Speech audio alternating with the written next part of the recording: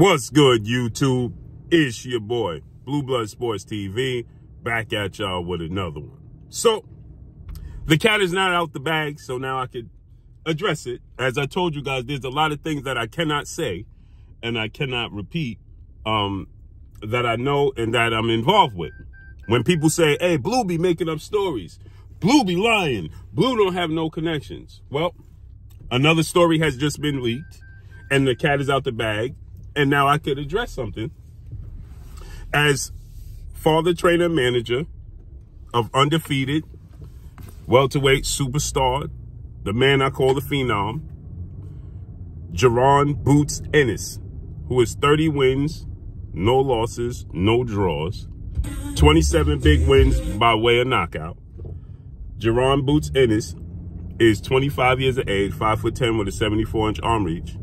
His father, trainer, manager, who is a friend of mine's, and Bozy Ennis, he now let the cat out the bag that we contacted Jaron Boots Ennis to make a fight for undefeated 3-division world champion, former undisputed junior welterweight world champion, currently the reigning WBO welterweight world champion, superstar boxer who's widely considered by many to be the #1 best pound-for-pound fighter in the world, in Terence Crawford. Terence Crawford is 39 wins, no loss, no draw, 30 wins by way of knockout.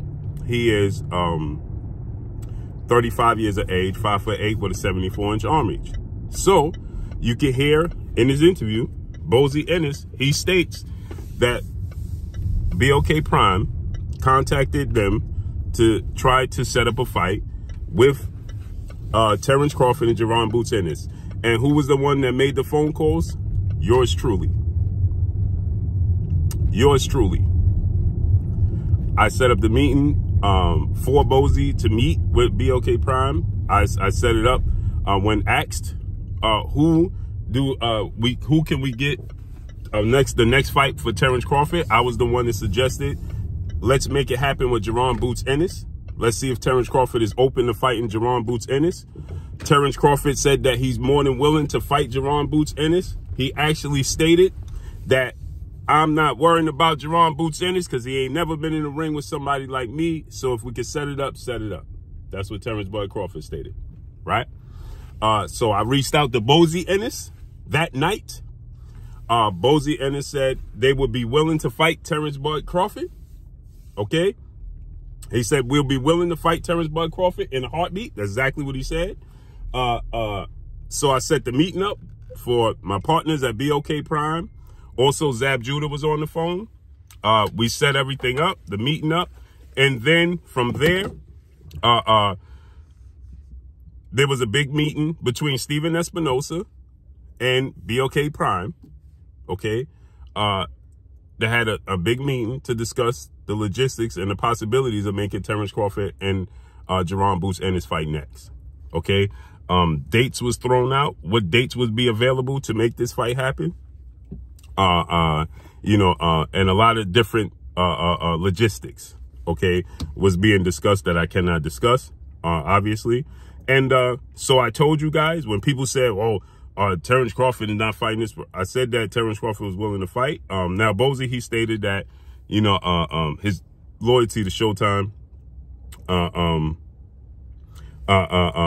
and, he said in his video that he felt like Blkprime was trying to be slick, trying to undermine Showtime and make the fight behind Showtime's back.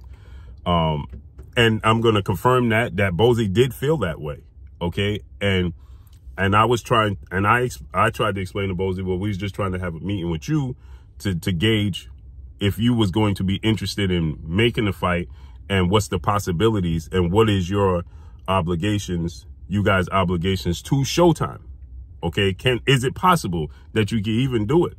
And Showtime and Bozy, he said, he's not going to, discuss that. He would rather have Steven Espinosa talk business and go over it, which they did.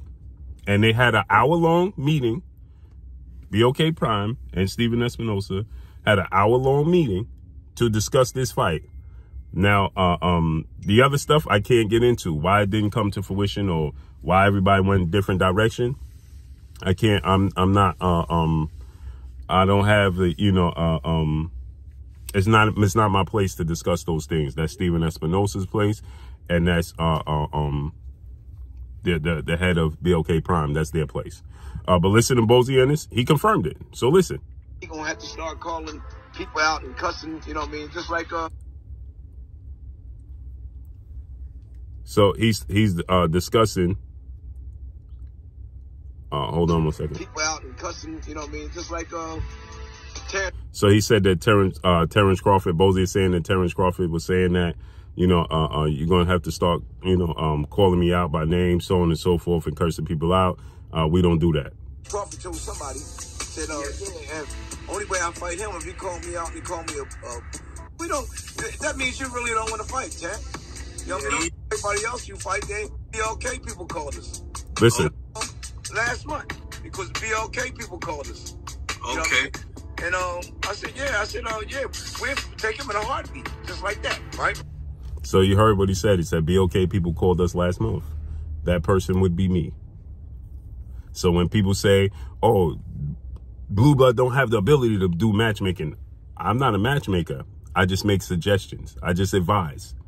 So when it was asked, who can Terence Crawford fight next? What would be a good fight? I said, ask Terence Crawford if he'll give Jaron Boots Ennis the opportunity, because I want to make the biggest fights possible. So I said, ask Terence Crawford, talk to Terence Crawford, and let's see if Terence Crawford will be willing to fight Jaron Boots Ennis. Terence Crawford was calling to see if we could make the Errol Spence fight. What place we could play, role we could play in making the Errol Spence fight. So then I said, if he can't get the Errol Spence fight, let's see if we can make the Jaron Boots Ennis fight next, since Errol Spence is reportedly about to fight Keith Thurman. It would be good for Terence Crawford to fight and give Jaron Boots Ennis the opportunity. It's the same thing I told Bozy. I called Bozy and I said, would you guys be willing to fight Terence Crawford? I was asked about who should he fight and who could we get to fight, and I suggested you guys. Could you get on the phone? That was me that suggested that.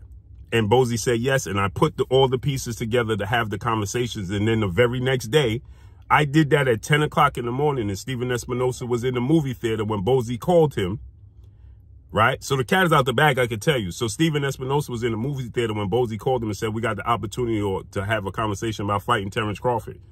Then Steven Espinosa said he'll be available the next day. And they had an hour-long conversation the next day. All facts. So when people saying Blue don't know what he's talking about, Blue, well, there you have it. Another piece. See, I can't let this cat out the bag.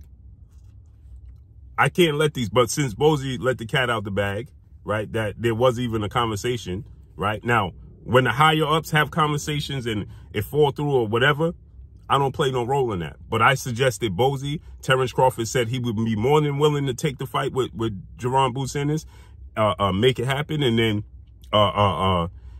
he said Boots ain't never been in the ring with somebody like himself, so he ain't worried about it. Make it happen. Bozy said they jump at the opportunity, and whatever happened with the big wigs that didn't get it made, that's out of my hands. But I tried to put the pieces together to make it happen, period. And now you guys see it, because the cat is out the bag. So that's all I got for y'all. Do what you want with it. We'll go live on this subject later. It's your boy, Blue Blood Sports TV. Hate, like, comment, and subscribe. You haven't subscribed, hit the subscribe button, hit the like button, hit the bell icon to get all the new notification. I'm signing off. It's your boy, Blue. Peace.